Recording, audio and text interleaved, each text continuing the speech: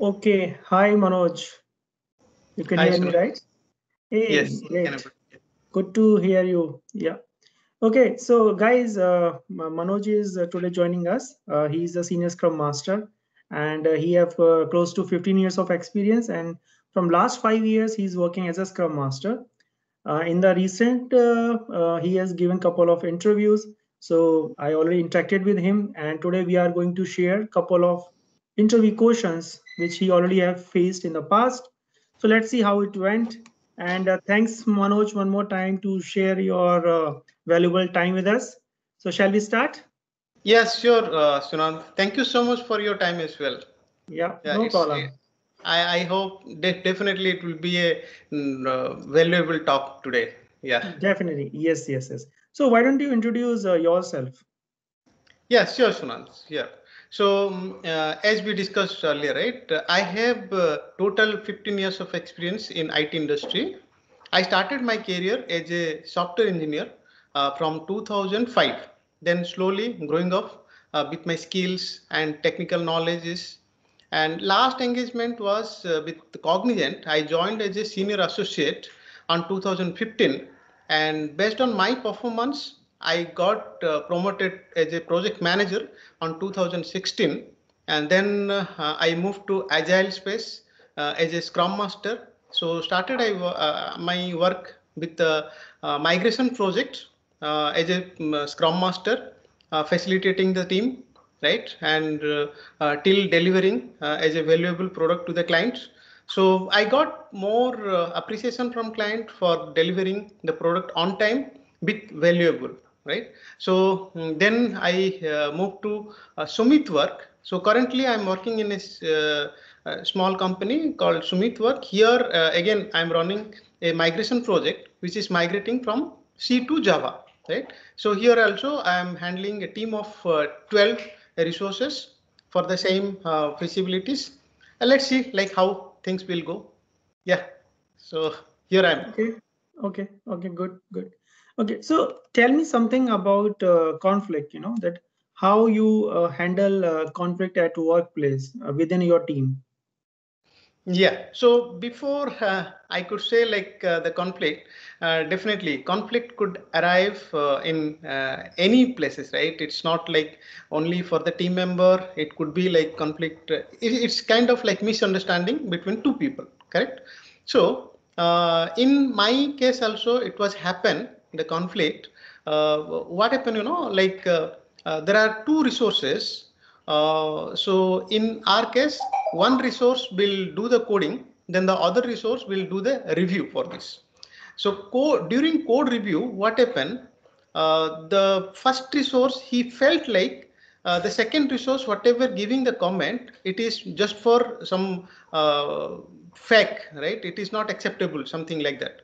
I have more than experience for that guy. How come he is giving something like that? They have some misunderstanding, right? So he was waiting for his turn. When I will get a chance, I will give comments. See, like that.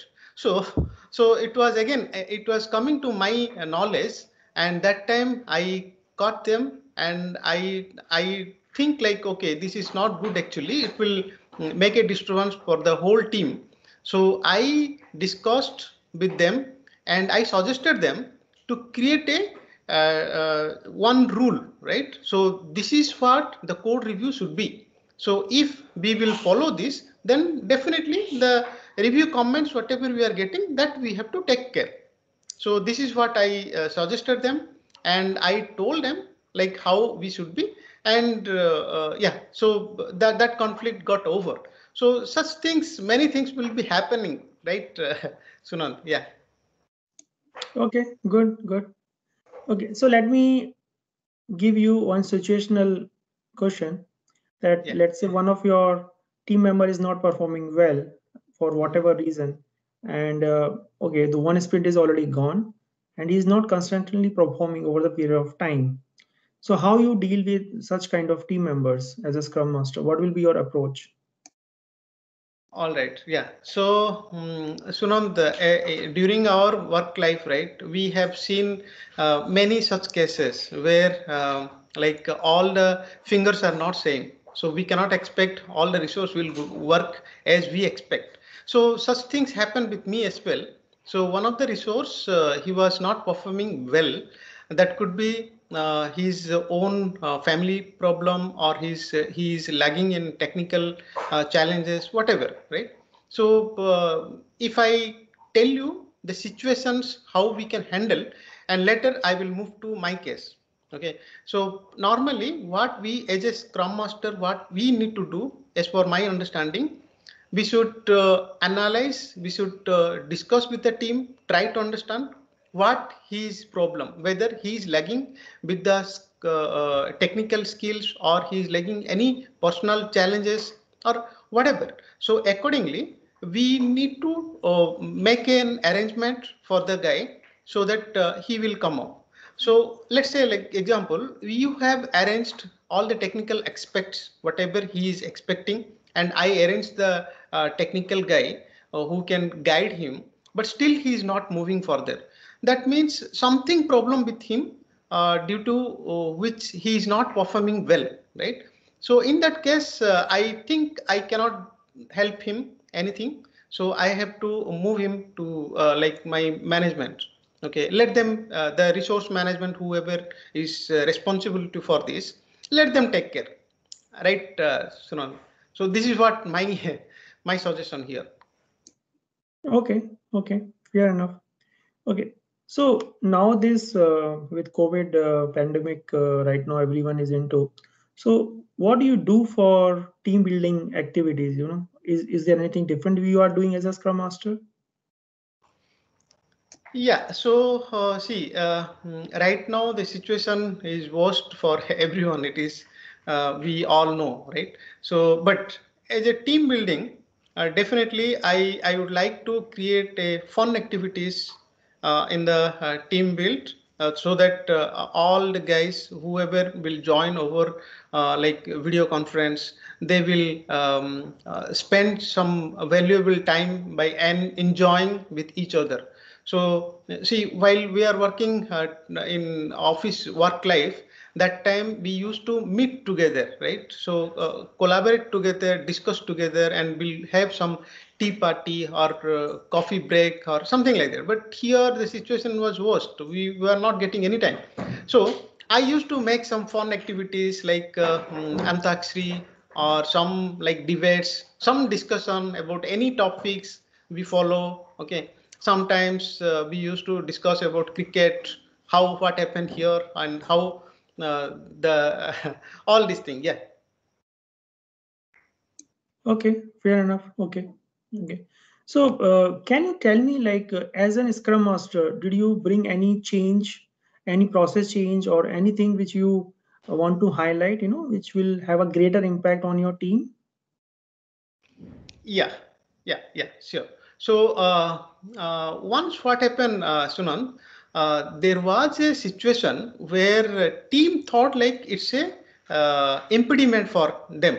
So they were not able to move further to connect with one of the server. So that was a third party tool, which by connecting that tool, team will able to start testing. Team in the sense, like, I have two QA resources, they will start testing. So development environment was fine, but QA environment was having some trouble. So there they were not able to connect with the third party vendor, and they were not able to test. So what they thought, like this is an impediment for them, and they were waiting for me.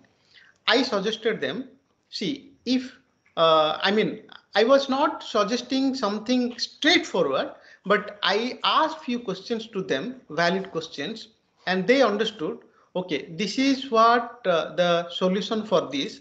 So what happened?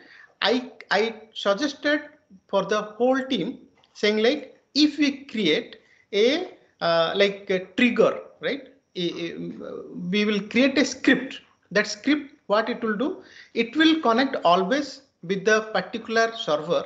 If that server is not responding to us, either it is a QA environment or dev environment or whatever, there the script should run. And once the script will fail, it will generate a email to us saying like this, the environment is not correct. Then auto automatic one Jira ticket will raise to the particular vendor who is responsible. Okay, that tool I asked the team to create, and they have created, and after that it was implemented in our project. And the same thing we showcased to stakeholders, the client who was engaged in here, and they got happy for this as well, and they took these activities for their development part as well. Yeah. Okay, great. So what's the feedback of your client with respect to your deliverables? Do you encounter any challenges? Let's say, sometimes there is some issue at the production. So how you handle those kind of situations as a Scrum Master? Yeah, so yes, Sunan. So definitely we cannot expect always like sugar, right? So sometimes we will have all kind of tests in life. So similarly, in project also such situations used to be happen. So definitely I used to get appreciation at the same time. In some cases, when there was a challenge, client used to highlight their feedback. So if we do some fail, from there only we will learn and we can move forward to overcome the challenges, right? So learning is possible only when you do some challenges.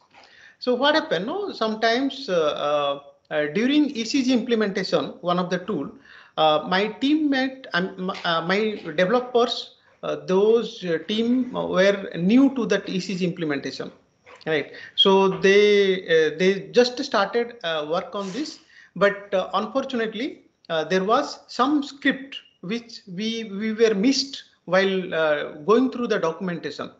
So client told, I have given you 2 days time, but you are not coming up with any your understanding, right?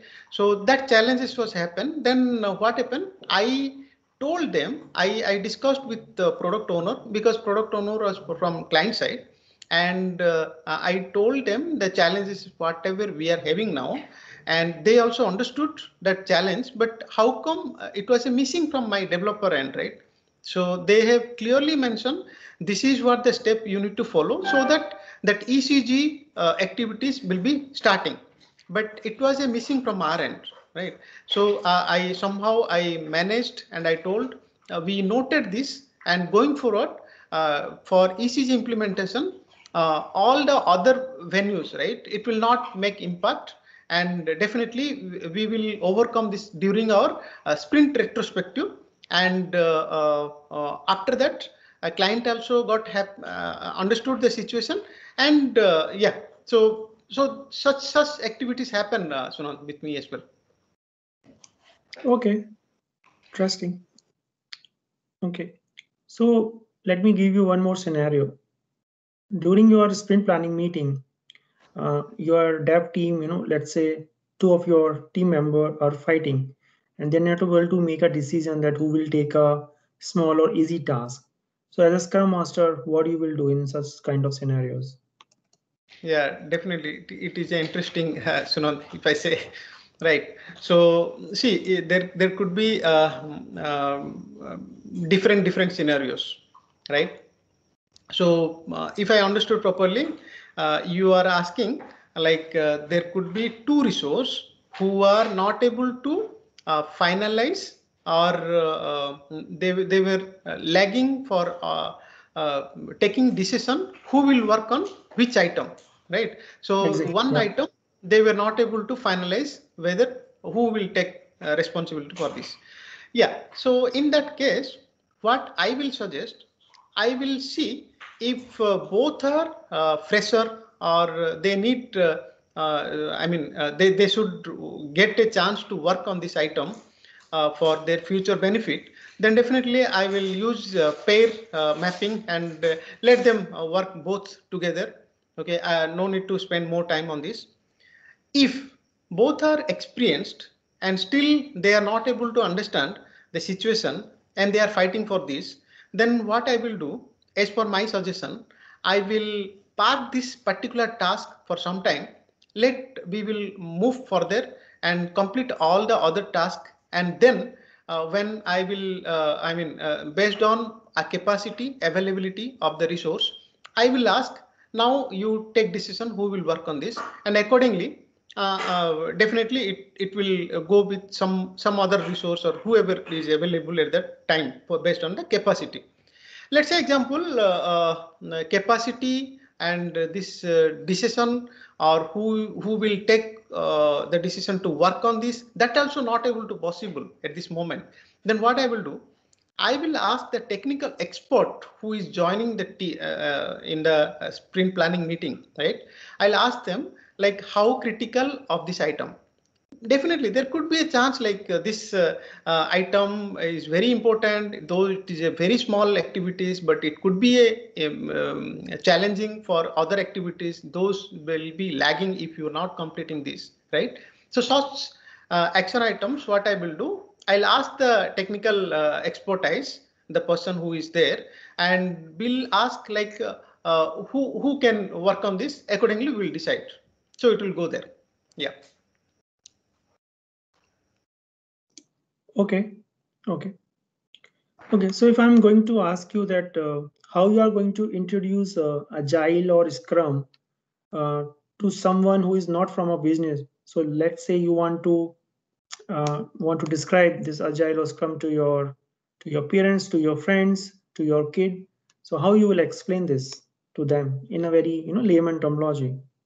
Yeah, definitely. It's a like I could say like a very interesting, right? So I will tell the benefit of this agile or the Scrum, the framework what we are planning to implement, right? So it is nothing but it's a rule and the responsibility of the team members who will work for what. That's all, and the trust between each other. So the more collaborate each other and the more trust and the values whatever we are having in agile, the 4 value and 12 principles, that is the main activities or main strategy between all of us to get the win-win, right? So that part I will try to explain them. If they are having any challenges to understand this, I will bring some examples like let's say some function we are planning to do, and in that function I will assign some task to this guy, that guy, and everyone will be responsible to complete their task on time, right? And once the task they will complete, there could be someone who will coach them in case they are lagging for something. So the Scrum Master will be doing this like that. I will I'm trying to explain them. I hope this will be helpful. Yeah, that's okay. Yeah. Okay. So how you do estimation in your project? Yeah, so actually, in Scrum, we all know, right? Estimation is kind of estimation, right? It's a estimation. We cannot predict about this. But when we are talking about in Scrum, like user stories, so user story is a feature which we are going to implement. So we do not know like how the size of the user story is, big, small, medium, whatever. So we used to use a technique to evaluate or the size of the user story.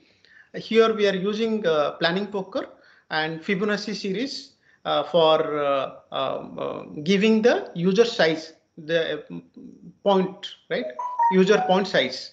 So by giving this, what happened? No, it's kind of like relative size. It's not like linear. It's relative size. So that if the user story is small, consider this as a 3 point, and if it is bigger than the previous one, then we can come up with the next number, right? So in this way we can come off for the estimation for user stories. Yeah. Okay. Okay. And in your experience, did you work with distributed teams? And did you find it any challenges working with distributed teams? Of course, Sunant, now the situation is very worst for, I mean, now at least it was coming back with some fun activities. But initially, when during COVID-19 started and the team was stopped in their own environment and they were not able to start in the office or all these things, right? So it was challenging for everyone. So we started slowly communicating over video chat or Zoom, all those things. And slowly the environment was changed. But yes, it was a challenge for everyone to understand each other, how to communicate. Because in Scrum, the main principle here is you have to communicate with each other and to understand each other how we are going further, right? So the discussion, whatever we are doing, for example, in sprint stand-up call, right? In the stand-up call, if everyone was not there available, and we are talking something like blah blah, it will not help out, right? So that's why I believe everyone should be uh, on the one place where we can discuss each other. The team can discuss, we means the team can discuss each other, and they could understood further steps, how they can move further, right? So that kind of challenges was there, but now it was somehow managed. Okay, okay. And did you heard about this term called zero sprint or spike? Yes, Sunan. So zero sprint actually nothing but it's kind of like a planning before we start work, right? It's a like plan. So we used to plan who are the team members will work with us, and how how complexity of this project, and what should be the sprint length of this project. And based on my previous experience of the team members experience or velocity, how long this I mean, it's kind of estimation, it's kind of high level estimation with the product owner. So those activities we used to discuss during our sprint zero, so that after that we will start our sprint. Yeah. And what is spike? Okay, this is about sprint zero. What is the difference between sprint zero and spike, or both are the different terms, right? Yes. Spike already. Yeah. So spike is something. Let's say team decided to work on this particular story points, right? And they started work on this. But somehow, because of their problem or because of some stakeholders' expectation, or there are some new tasks, new features, important came into the picture, and they wanted to add that activities during this sprint.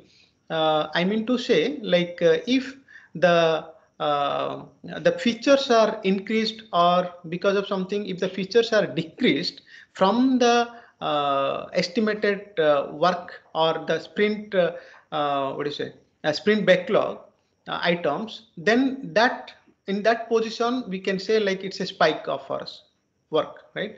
So the features are, if it was increased or decreased, that could be the reason for this spike. Yeah. So this is different, and that is the sprint zero is different actually. Yeah. Okay. And do you know what is definition of done and definition of ready?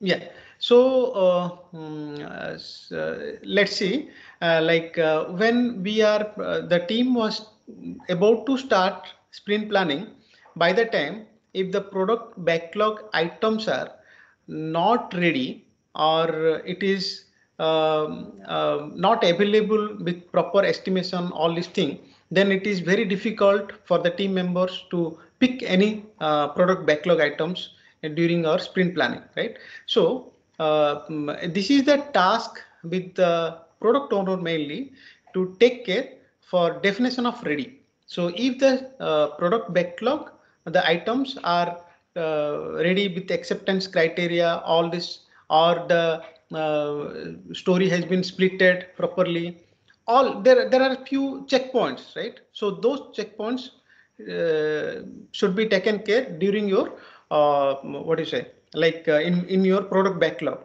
So it will be taken care by product owner. Okay, so this is what definition of ready. And coming back to definition of done, right? DOD.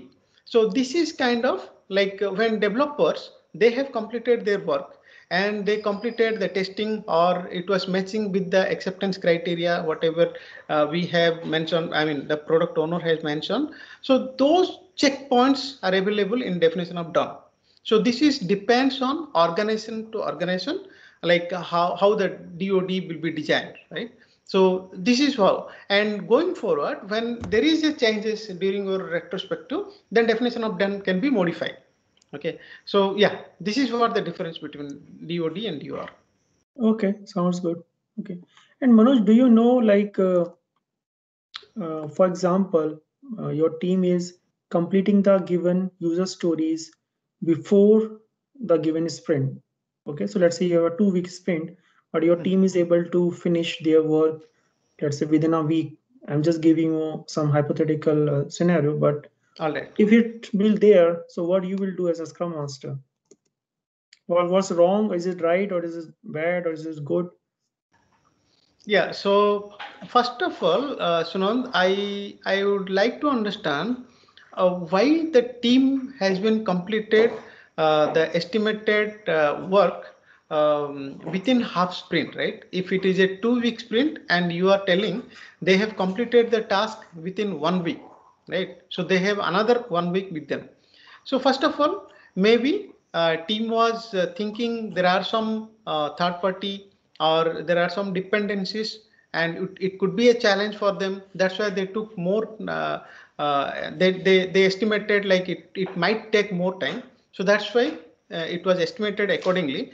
But when they started work on this, so there was no challenge such thing what they were thinking, but because of this they were able to complete the task, right?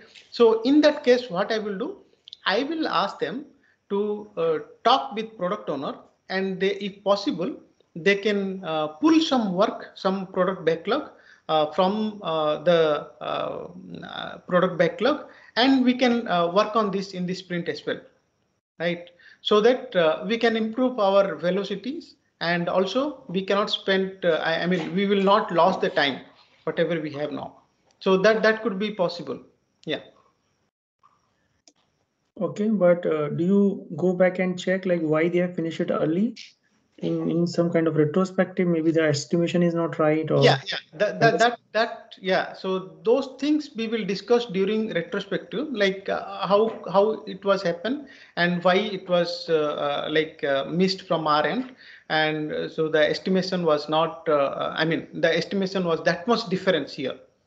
Okay, so those things we will discuss definitely during our sprint retrospective call. Yeah. okay. Okay, so one last question for you. So now let's assume your team is very mature enough, and they are self-organized or self-managed. So do you feel like they still need a Scrum Master in the team? Yeah, good question, Sunant. Yeah. So see, first of all, we should understand like why Scrum Master, right? So as per my understanding, Scrum Master is a coach, is a servant leader for the team. So he's there to give the guidance and give the direction for them when they are stuck somewhere. So though they were like self-organized and very talented team, but still coach should be there for helping them anywhere. Like it's kind of a cricket team, and where the coach is there for helping them. That's all. So definitely I could say like Scrum Master definitely is required for the Scrum team. Yeah. Okay. Okay. So I think we are good, Manoj. Thanks a lot for your time. Thank you so much, Sunan, for your time as well. And it was a nice talking with you. Yeah, definitely. Okay.